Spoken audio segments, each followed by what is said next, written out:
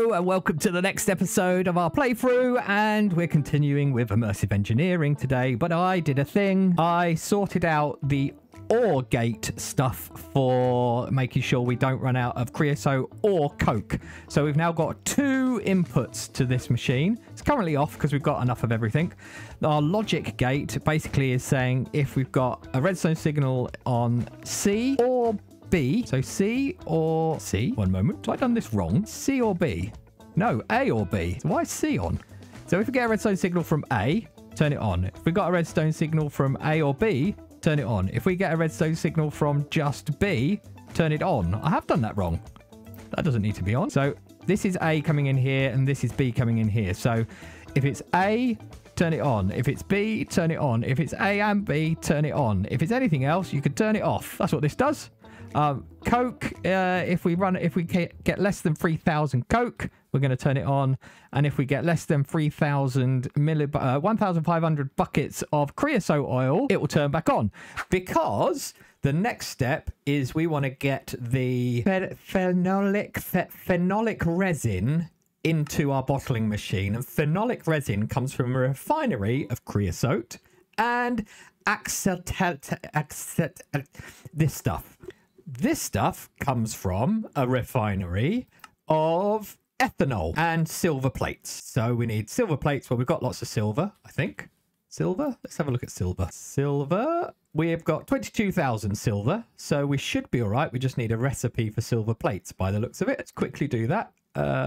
Silver plate recipe, please. We want it in our rolling machine. No, in our multi-servo press, I think is what we'll do. And we will put that into our multi-servo press. I'll go past it. Nope. Okay, keep going. Silver plates. So we can make silver plates and we make the acetaldehyde with ethanol. Now there's 2 types of ethanol. There's an ethanol from Immersive Engineering, which is from an industrial fermenter, which is another big machine.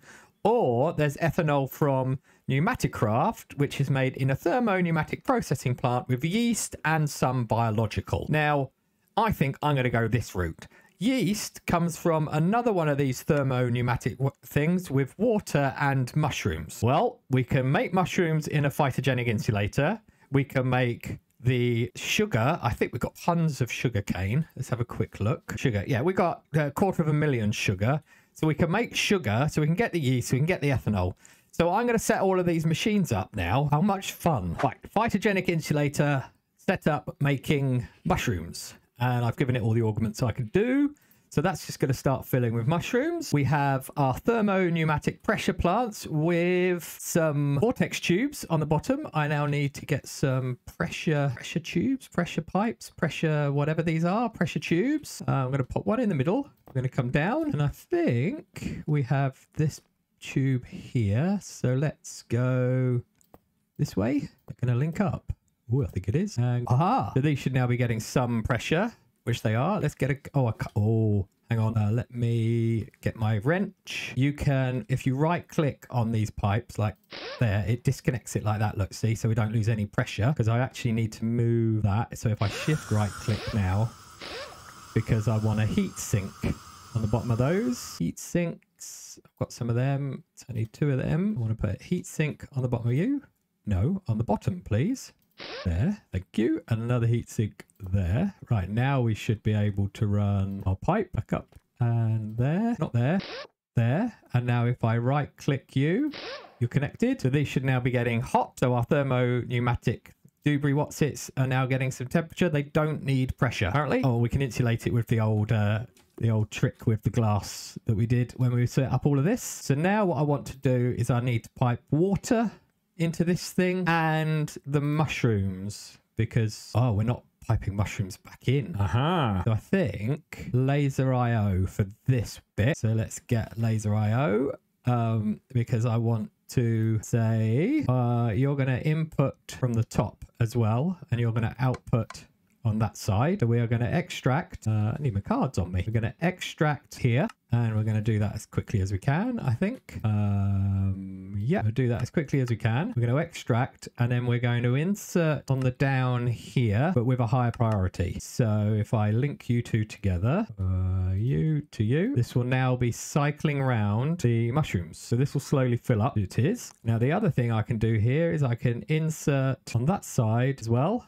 And I hope I'll be able to insert mushrooms. And the way I can check that is let me just give this a higher priority for now and see if mushrooms go in here. And they do. Excellent. So I could take that priority back down. So when this fills up with mushrooms, eventually more mushrooms will go in here. Next job is water. And we can hopefully do that by doing this. And now we have water and mushrooms and enough heat. We have problems. Too much heat. Oh, remove some heat from the machine by adding cold blocks or conductive blocks around this machine. Ah, okay. So my vortex tube is too good. Does it need a vortex tube then? Let's let that cool down. So that's cooling down now. This might not need any sort of pressure or anything. So now we're coming into the range where it's starting to process. You've got 64. You've got 7. So this is starting to build up now because that's full, you see? So we're getting more in here. And I think by the looks of it, we don't actually need a vortex tube on this. Looking at that. Right, so not enough heat. Interesting. So I do need a vortex tube, but I need to cool the thing around it down as well. Interesting. It's at 27. Will insulating it actually just do the job, you think, to take it up? Because it's poorly insulated. If I could surround that, will that go up? I don't think that's making it go up at all. No, it doesn't. Okay, so we need to put the vortex tube on, but might have the vortex tube not be particularly efficient. I should leave that block there though. Oh no, I need to put cold blocks around this, don't I? So vortex tube back, which should be possible. Vortex tube back. You can go back. You can connect again. You're now going to be too hot by far. So what happens if we put some packed ice around it? No idea. I want to be able to get to the block though. Ah, that's bringing it back down. That's bringing it back down. One packed ice on there. The vortex tube is not too hot. Is that going to be enough? One packed ice? Not quite. So another packed ice? Well, how are you meant to cool this thing down? You need it to get it slightly warm. Oh, it is coming down a bit. What happens if I put some ice next to that? Top temperature's going down. Aha! So it looks like adding ice to the bottom of your vortex tube cools the vortex tube down so it isn't as efficient. And then I could probably get rid of you on the top and we should stabilize at some sort of temperature. It's 54, 55. The vortex tube, top temperature is 57, 56. That looks like the way to do it. So I'm going to leave this run. Piece of ice and the bottom of your vortex tube cools the whole vortex tube down. And this isn't insulated. So we seem to be sitting at around 57. Okay, you keeping up with all of this because I'm not. So now we want to take the yeast into another thing. So let's actually put a mechanical pipe and set you to pull. That's now pulling the yeast, into this guy. Excellent. And ethanol is made. Again, it needs to be in that. It looks like it doesn't matter what temperature the ethanol. Oh, temperature needs to be between 30 and 60. So same setup. We want a piece of ice on the bottom of this guy. By the looks of it. No, on the bottom, please. Okay. And you should now have your temperature coming down. Excellent. You've got yeast in there. And we now need to get some sugar or something in here. Do we just pipe in from the system? What do we have a lot of? Sugar seems to be the thing. So if I just put an export bus on there. How many channels are we running at? 14, 25 in there with a lime cable. Thank you very much. And a crafting card and sugar. So crafting card. And we want to craft sugar. So sugar. And this guy should... Oh no, connect it. Excuse me. Right, you should come online. Good. And now you should get sugar. If I put some acceleration cards in. 1, 2, 3. You're getting sugar. You're at the required temperature. You just don't have enough, I don't think, yeast. Oh, there we go. And we've got ethanol. Aha! So mushrooms and water turning into yeast and sugar turning into ethanol. And we are going to get an import bus and some acceleration cards. I'm going to pop you on top. We're going to speed that up. We're going to get a lime cable to go on there and there. And ethanol should be in our system. Check that out. Haha! Ethanol done. Refinery time. So heavy is this. Okay, let's just build it, shall we? And get it wrong. I can't remember. Hopeless. 2, 1, 2. 2, 1, 2. 2 light engineering block here. 2, and then fluid pipe. Okay, 4 of them. 1 of them. 4 actually. That was the heavy that's going on the light engineering side. 2, 3, 2. You're looking at it like that. That's probably a heavy engineering block, right? Yes, that's a heavy engineering block. So light engineering block, heavy engineering block, and redstone. Okay, and then the next level is the rest of those. Like that, like that. And then we boot that, and it makes the refinery. And that's facing the wrong way. I think I want that facing. Let's just switch this round, shall we? First of all, I was too far that way.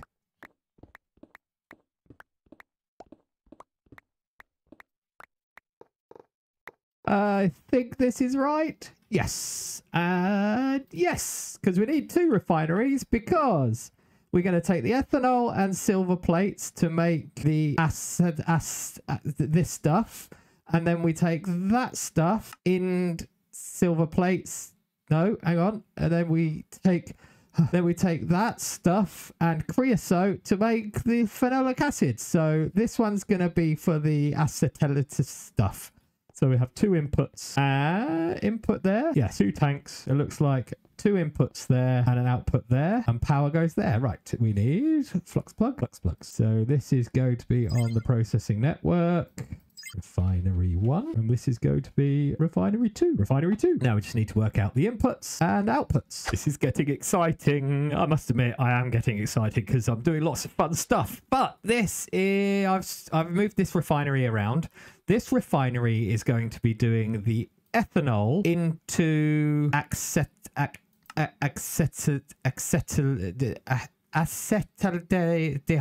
So essentially ethanol with a silver plate catalyst turns into this stuff.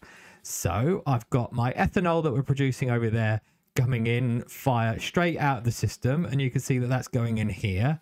I need a silver plate.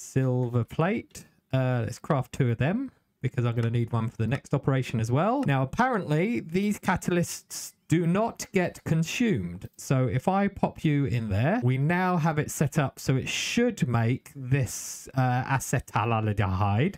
But I've also got this set up to turn the machine on and off. So at the moment, when we have 100 buckets of phenolic resin, which we're going to make in the other refinery, I want this machine to be off. So if I do that, it's now going to emit a redstone signal when we get 100 buckets of that phenolic acid. So this is now running and making acetaldehyde. And the reason I flip this machine around is because I now can output here and input into here. And I'm going to use our ultimate mechanical pipes, because that should, you can see that's got something in it now, and we should be able to do that, and this machine should be getting the this stuff. Aha! So this is going to keep running now until we make 100 buckets of that resin. The resin is made in this refinery. You'll see here in the refinery with creosote oil. So I need to pump creosote oil into here. So we could put an export bus on here. Export. Thank you very much. We will speed you up as fast as we can, and we will get creosote, which we're making right at the beginning of the episode. Creosote oil. Connect you to the system. So I've been doing this. What I do is I pop a cable there. I then pop a facade on top just to make it look pretty, and another cable. And then if I go down here, I hope we have enough channels. There's my cable. And if I come there and then we go around here and we join you up to there, that should have brought that online. I just need to get out of here now. Come on up. So this should now be making phenolic acid. Aha! And now we want to turn the machines down because they're very noisy. Refineries, immersive engineering, mute them. Excellent. So this is making that phenolic acid. That was making the other stuff. So now we can output this into the system. So we need an import bus popped on there. And how many channels are we actually using on that cable now? We haven't maxed out the channels, have we? 13 there, 29. Oh, there we go. We're going to be all right. let's go down here. Let me just actually change this to be the big cables, because I can run that to there like that. And actually I want to change that to be a big cable. Yeah, and then we want to go, where's our output going to go? So let's get a thin cable, another thin cable, go down here, another thin cable.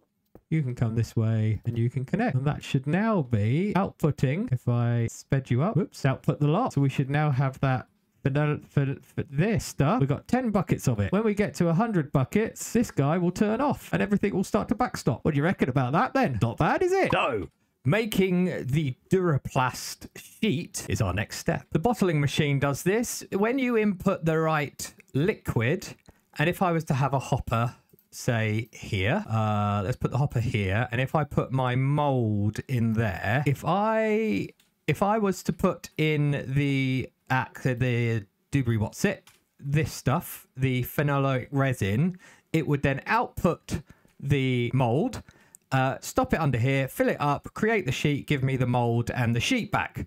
So here's my plan. I'm going to create a crafting pattern, which I've done here. I'm going to put a pattern provider down here. So pattern provider can go there, I think, with that pattern in it. This pattern has in it the mold and 0.25 buckets of the phenolic resin. Okay, we are going to use laser IO to put the liquid. So on the opposite to that, so west, we're going to do a fluid insert. So that should insert, and hopefully there's a laser, good. That's going to insert the fluid into this thing.